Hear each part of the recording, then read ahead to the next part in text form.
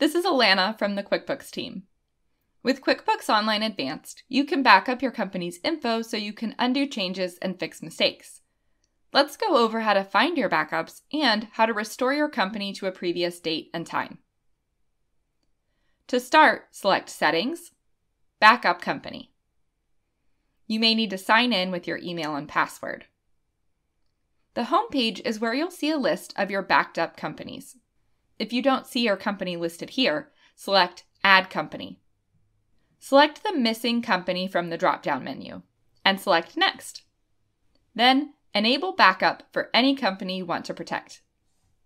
QuickBooks will start your backups, and from now on, you can restore your info to a previous point in time because Backup and Restore tracks most changes to your company's data. Select Backup to get more info on the backups QuickBooks automatically creates. Here, you see when QuickBooks made each backup and how many changes it recorded. Though QuickBooks backs up your company automatically, you can also choose to create a new backup whenever you want. Backups let you turn back the clock and undo your changes. If you, or anyone on your team, ever deletes or changes a transaction that they shouldn't have, you can roll your company back to before you changed the transaction. You can also roll back unwanted changes to vendors, customers, and even settings. Select a backup to see the changes it tracked. Here, you see a graph and list of transactions added, edited, and deleted between this backup and the last. If you want to restore your company back to this point, select Action, Restore to this backup. QuickBooks fills in the exact date and time of the backup you want to restore to. Just type Agree and select Next. If you can't find the exact backup you want to restore to, or you want to restore to a point a long time ago, select Home, and then the Action drop-down for the company. Select Restore. From here, you can enter a date and time manually.